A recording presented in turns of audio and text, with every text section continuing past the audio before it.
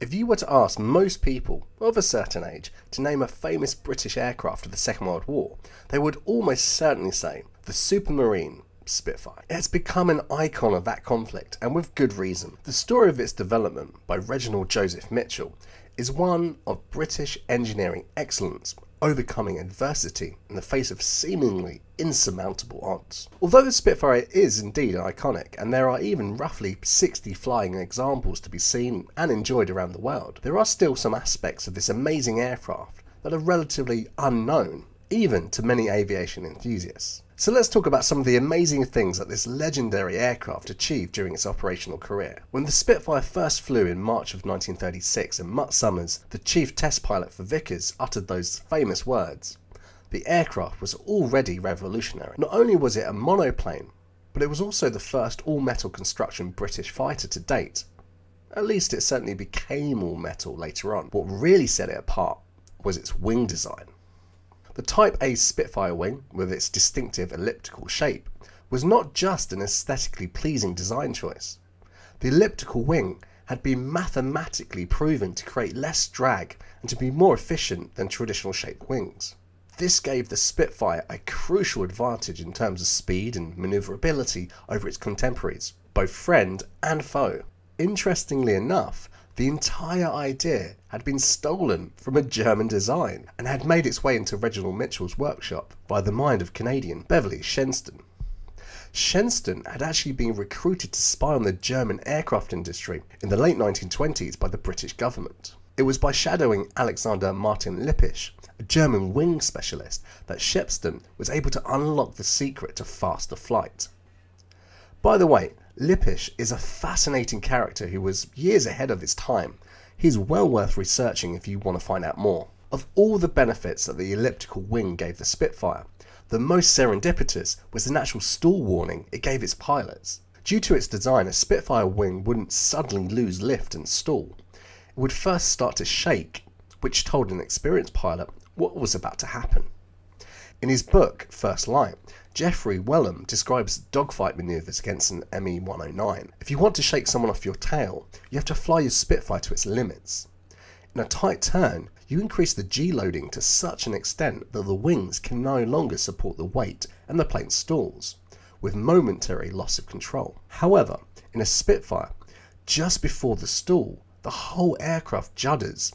It's a stall warning, if you like. With practice and experience, you can hold the plane on this judder in a very tight turn. You never actually stall the aircraft, and you don't need to struggle to regain control because you never lose it. A 109 can't stay with you. So ultimately, it was the Germans who gave the British the weapon that was to go on to shoot down more enemy aircraft than any other Allied fighter, if somewhat indirectly. Being the only British fighter that remained in production throughout the Second World War, the Spitfire encountered almost every enemy aircraft. This included the new generation of jets that started rolling off German production lines in the latter years of the conflict. Contrary to what Hollywood films might want us to believe, the first jet fighter was not downed by P-51s sporting red tails. It wasn't even shot down by P-47s out of ammunition. The credit for the first aerial jet kill goes to the Supermarine Spitfire. That being said, it was not a British squadron who achieved this feat of arms, but rather a Canadian outfit flying its dated Mark 9 Spitfires. While flying over the Netherlands in October 1944, a 5-strong flight of Spitfires from 401 Squadron, Royal Canadian Air Force, encountered a Messerschmitt Me-262 from KG-51. This fast fighter was being piloted by Hauptmann Hans Christoph Buttmann, who despite his speed advantage chose to stay and fight. Unfortunately, the decision was to cost him his life. Despite putting up a spirited resistance, according to the combat report, the quintuplet of Spitfires was too much for the lone Me-262. Caught in the sights of several of the Spitfires, the aircraft fell to the earth in flames. 401 Squadron would go on to shoot down more jet aircraft. This time 3 Arado AR-234 jet bombers of KG-76 in January 1945. This goes to show that even the huge advancement that the Me-262 represented was not enough to stem the tide of defeat that surrounded Nazi Germany by 1944. The Spitfire still had teeth, and she wasn't afraid to use them. Jet aircraft were not the only weapons that the German High Command hoped would turn the tide of war. In June 1944, the British population was first targeted by an unmanned flying bomb, known universally as the V-1. This was followed in September by the much more destructive V-2 ballistic missile. As a kid, I was well aware of the V-1 flying bomb, as both my grandparents could remember them flying over the very house that I lived in. My grandfather also told me a story about his encounter with the V-1 shortly after he joined up with the RAF. He was walking with some other cadets through a London park when they suddenly heard the deep humming of the doodlebug flying towards them. Then suddenly, the sound stopped. My grandfather said that they all knew it was coming down right on top of them, and they rushed for cover. Unfortunately, one of the lads was not quick enough, and he was killed along with several others. As frightening as that must have been, the V-2 gave absolutely no warning, and this meant that something had to be done about them, and fast. Relatively speaking, V-1s were easy to counter. Once a defence had been hastily arranged, relatively few V-1s made it to their target. A combination of anti-aircraft fire and patrolling fighters saw many V-1s explode mid-air or crash into the sea or into the Kentish countryside. The RAF also targeted the fixed launching positions of the V-1, codenamed Operation Crossbow. However, the V-2 was a different kettle of fish entirely. In response to the attacks on their V-1 sites, the Germans began launching V-2s from mobile facilities, which were harder to find and attack with bombers. During an Operation Crossbow meeting, it was decided that a more dynamic approach was needed, and the best aircraft for the job was the newer clip-wing Mark 16 Spitfire. Dubbed Operation Big Ben, after the code name for the V-2s themselves, squadrons were quickly put into training.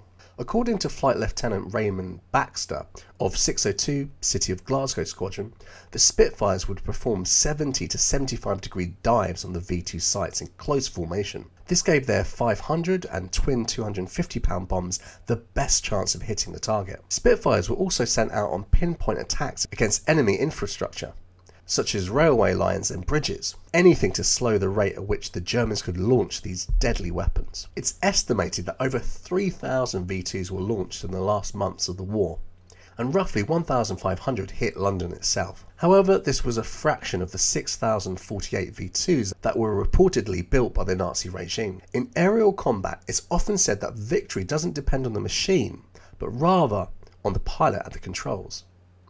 This was certainly the case in the next story, where Spitfires found themselves fighting other Spitfires. By 1948, a war-weary Britain that was still reeling from the loss of its Indian colony was faced with a deteriorating situation in the Middle East.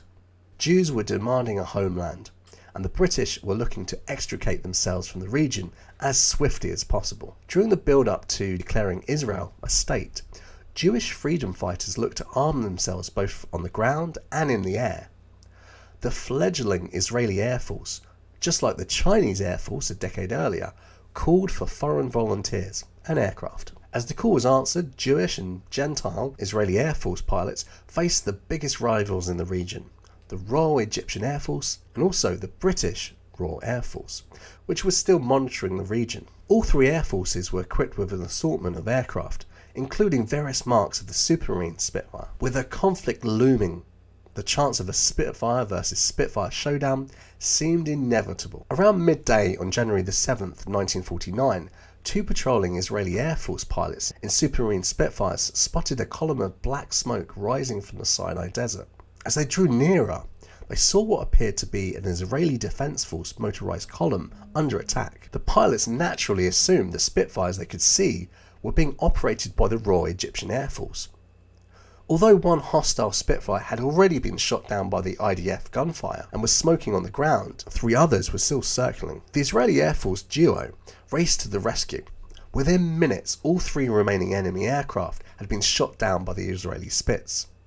The trouble was, the pilots flying the downed planes were wearing Royal Air Force uniforms. The Israeli Air Force pilots realised too late that their adversaries were actually British reconnaissance Spitfires, whose pilots had also been attracted by the smoke.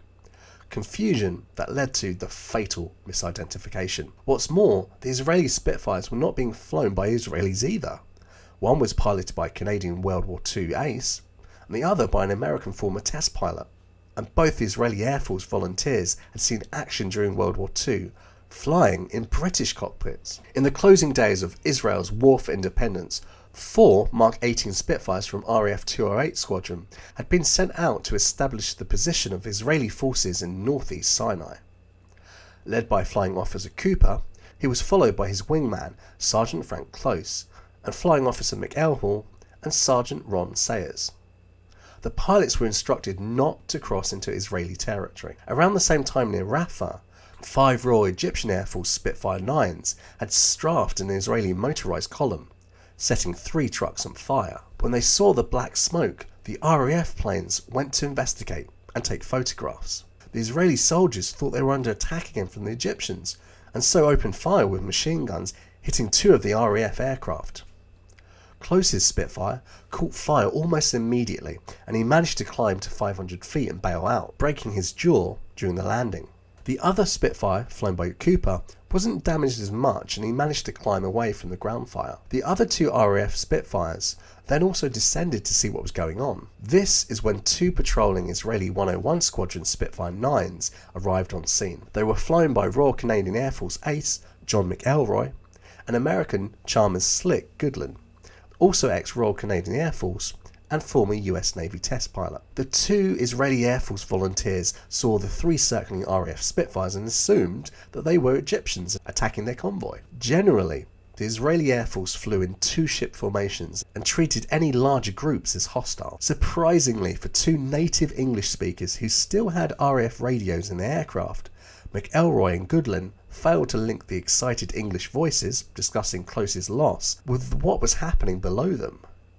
Instead, they prepared to attack. For the 3 remaining RAF pilots, if they saw the diving Spitfires, they must have believed them to be friendly. After all, the approaching Israeli Air Force Spitfires still wore the British-style camouflage and red air screw spinners. Before the British realised the danger, McElroy had fired a burst into Sayers' aircraft, killing him and leaving his Spitfire a smoking wreck on the ground. The Canadian then turned his attention to McElhall's Spitfire.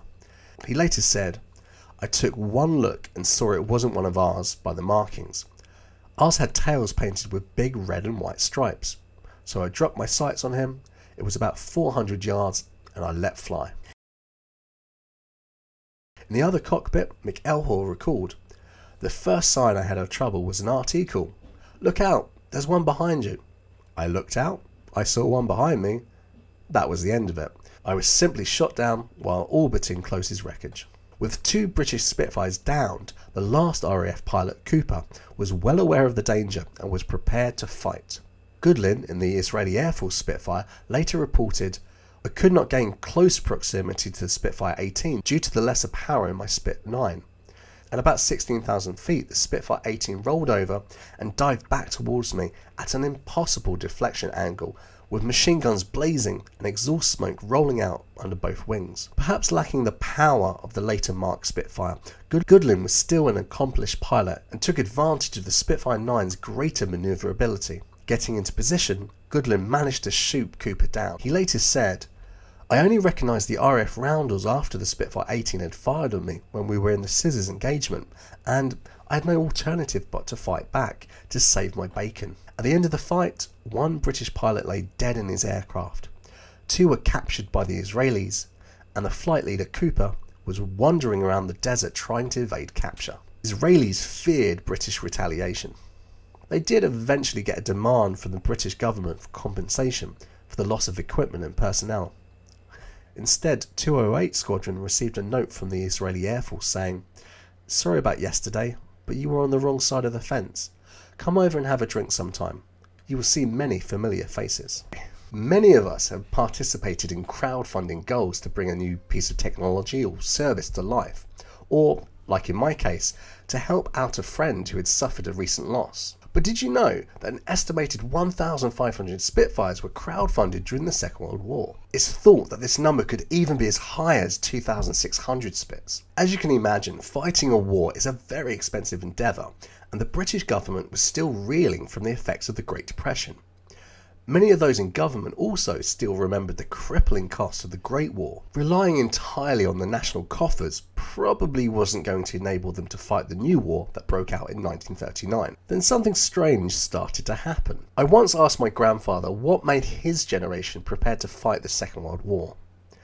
He tried to explain to me that there was never a question of not fighting it. There was a job to be done and everyone just did their bit. Nevertheless, the feeling in 1939 was very different from that of the crowds celebrating the outbreak of the war in 1914. This is why the role of propaganda was so important.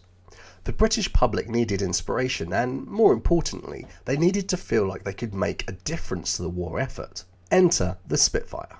This beautiful aircraft was already making a name for itself, even during the phony war, and some members of the public felt so strongly about its importance for the war effort that they sent donations to the War Office. Lord Beaverbrook, the Canadian-British newspaper magnate, was put in charge of aircraft production.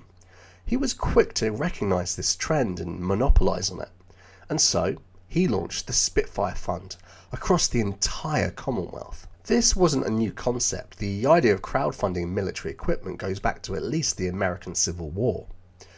During the Napoleonic Wars, it wasn't unheard of for a British aristocrat to raise his own regiment and go off to fight Johnny Crapo in Spain. Although a Spitfire cost nearer £13,000 to produce at the time, the price to fully fund your own Spit was set at just £5,000. To further encourage the general public to part with their coppers, each component part of the fighter was given a price. This meant that a housewife could donate sixpence and know she'd funded an additional spark plug. A scout troop might donate a fuel tank for £40. Your local union might have a whip round to fund the left wing of a Spit, and so on. The Spitfire Fund scheme was a huge success and whipped the public into a crowdfunding frenzy. Towns and communities vied against each other to see who could raise the most money for the fund, and the result was an estimated £13 million, approximately £650 million today. The Spitfire is truly an iconic aircraft, and there are still stories to be told about it nearly 100 years after it first made its maiden flight. Let me know in the comments which of the 5 facts you found the most interesting. Also, do you know any that I should share in a future video? Thanks for watching, and give this video a like if you made it this far. Turn to yesterday, December 1941. Now just shut up, the lot of you, and follow me.